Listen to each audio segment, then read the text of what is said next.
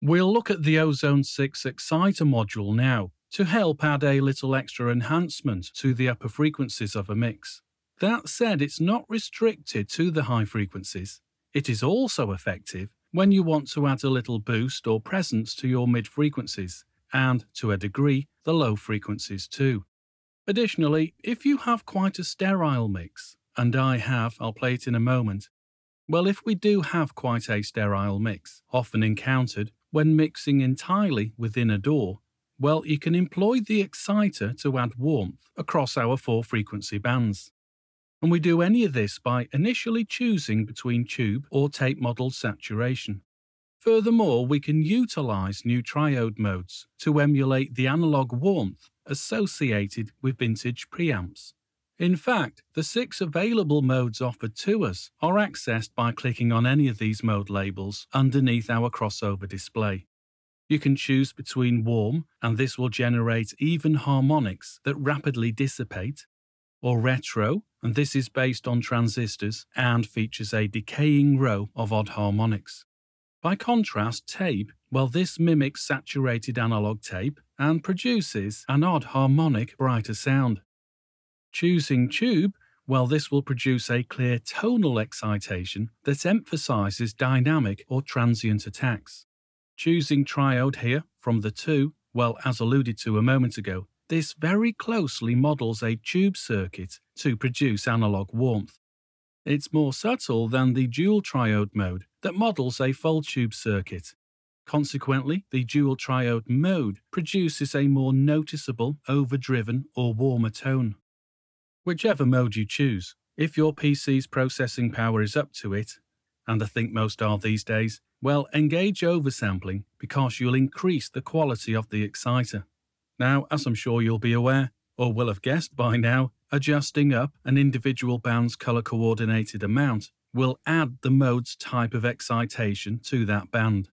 Now, if you want to drive the band's excitation level harder than you would normally do to generate more harmonic enhancement, you can always blend the excited signal with your original track using the mix slider. Now, with this exciter module, we get 2 horizontal views, our multiband view, and we also see a post-filter view. With it selected, we now see a single-band low-pass filter view. You can then drag this node around to adjust the frequency and gain of the low-pass filter. The result is the filter gets applied to the entire exciter module, all the bands, so that we can further adjust high frequencies generated by the exciter.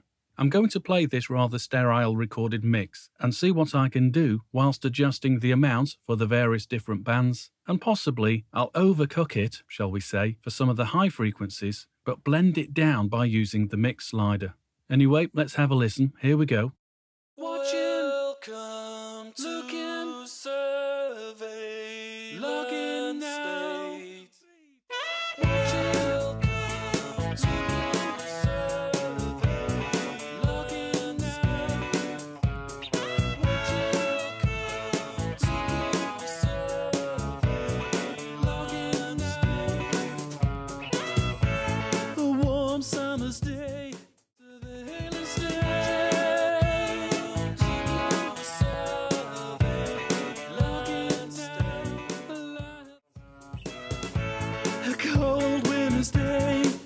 A sudden freeze fills the air. Taking pictures on my mobile phone of my hometown. Sirens scream around, filming you.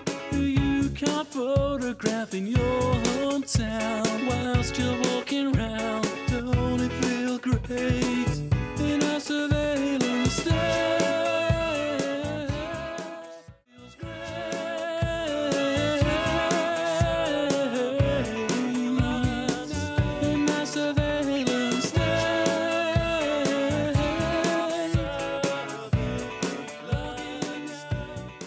Okay, now I think it's a little bit better. It's still not quite right, but I do like using this exciter module with it. It has brought it to life a little bit. And in combination with other modules, I'm sure I can rescue this rather sterile mix.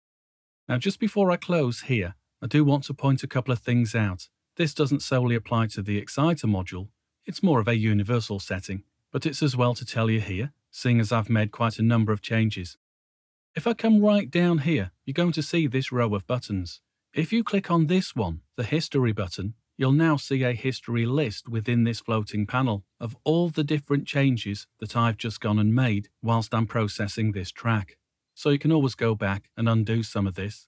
I'm not going to, I just wanted to point it out to you for the moment. And in fact, if I want to delete this history, then of course by clicking on here, allows me to do just that.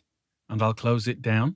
Okay then, so that's the Exciter module. And as I say, a really useful module when you want to add that little bit more sonic enhancement by adding some sparkle or even some warmth to individual frequency bands.